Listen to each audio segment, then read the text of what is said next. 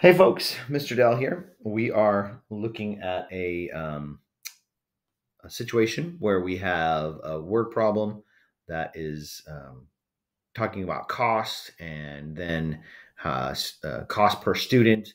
And we're given a table and then we've got to graph that information. So it's really completing a table based on a word problem, then the graph, and then determining whether the relationship is proportional. So this is from CPM Course 2, and this is section 4.2.3,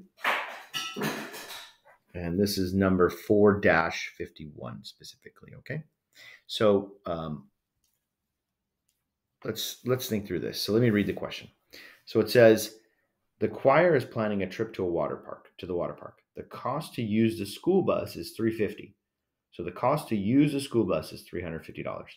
Complete the table at the right, then graph your result. Is this a proportional relationship? So here's our table. We know that the total cost, right, is $350 to use the school bus. So the total cost is $350.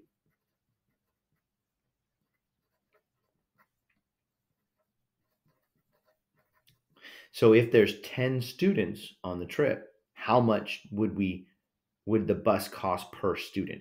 How do I do that math? If there's only 10 students and I want to know what is the cost of the bus per student, I would take that total cost of the bus and divide by the number of students, right? So 350 divided by 10 is 35, right? So if there was 10 students, the cost per student would be 35.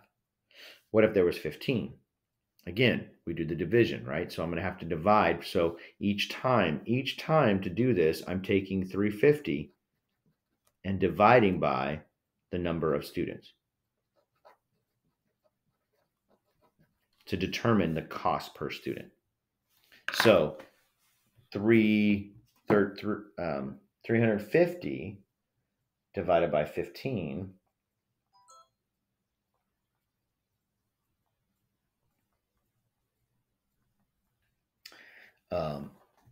is so to do the math on this, I probably, depending upon what your teacher says, but I would say a calculator would be okay because we're just trying to determine our cost. But if you had to, you could take and do this math by using long division if you weren't allowed a calculator. So I'll show that real quick. But if you were allowed a calculator, then you can just do the division that way. But just to show it this way, if you were not allowed a calculator, for my students, I would allow a calculator on this question for homework. So 350 divided by 15, let's see, that goes in, 15 goes into 350. It goes in there twice because that's 2 times 15 is 30. Subtract, you get 5, bring down the 0. So 15 goes into 50. 3 times, I multiply, I get 45. And then if I subtract again, I get a 5. And if I wanted to keep going, you notice what's going to happen. If I bring down, I had to add a 0, bring down, add a decimal, bring down the 0. I get 50 again. So what's going to happen? I'm going to keep getting this 3 times 15 to get 45, and I'm going to continuing to get a remainder of 5. So it'll be this 3 repeating, right? So if we're going to put that in terms of money, it would be $23.33, right? If I have a repeating 3, if I'm putting in money, there I have it. Good? All right. So what about 350 divided by 20? So again, you can either use the calculator if you're allowed, or use a long division, and you should end up with $17.50. So for 20 students, it's $17.50. So for 35 students, we can do that one now. So 35 into 350 would be 10.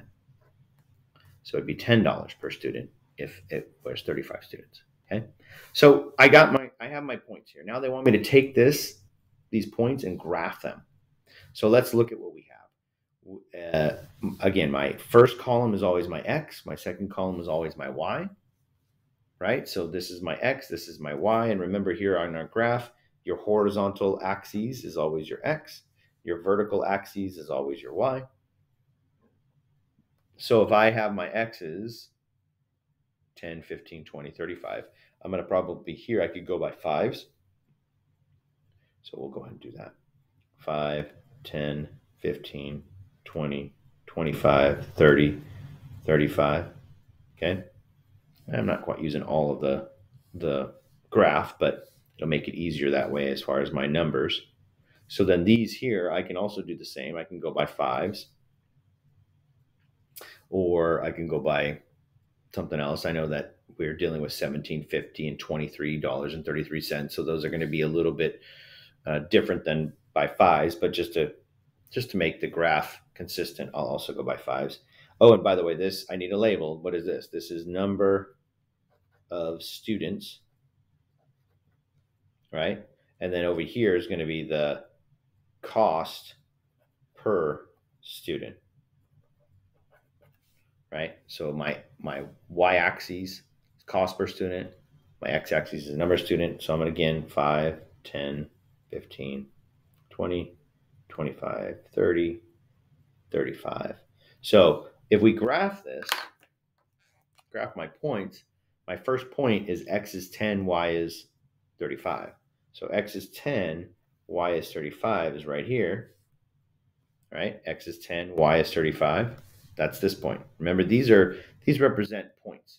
These two numbers represent 10, comma 35. That's what that represents, where you have your x, comma y. So your x is 10, your y is 35. Where is 10, comma 35? It's right there. So then what about 15, 23, 33? So 15 and then 20, there's 25, there's 20, so 23, 33 would be maybe right about there. We'll estimate. At 20, it's 1750. So here's 15, here's 20, 1750 just happens to be right in between them. And then 35, at 35, it's 10, right? So there's that point.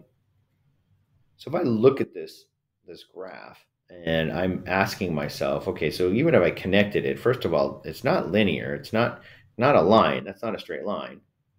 It's got kind of more of a curve shape to it, right? And if I were, I could even get more points to determine what really is happening here. But my graph kind of looks like this, and I think it's going to just continue to go in this direction that way, and it's going to go in this direction that way, correct? And if I wanted to, like I said, I could put more points in. I could say, what if 100 students were to go, right? If 100 students were to go, then 350 divided by 100 would be $30.50. Well, I can't fit 100 students on the bus, so this is not realistic. But I notice what's happening. If I put 100, I'm going to be way out here. It's going to be a lot smaller. So it just kind of curves along the axes. Same thing with this. This is going to just curve that way. So we've got this graph, and now it's asking, is this a proportional relationship? Well, this is where we hopefully know that no, it's not. And why is it not? Well, because remember, there's two things that it has to be proportional. One, it has to be a constant rate. It has to be a line when you connect the dots, and that is not a line. That's a curve. So it's not constant, right? So I'm going to write why not. Why not constant rate? That's one reason. So no, because, right? So it wants to know why. Why is it? No, because not constant rate. And the other thing that it always has to do is it has to contain a 0, 0, right? So, so does not contain 0, 0, meaning if there were 0 students, it would cost me 0.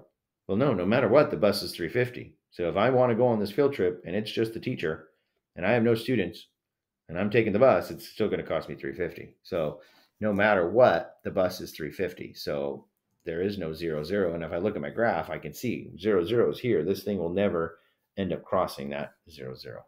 So this is not a proportional relationship. There you go.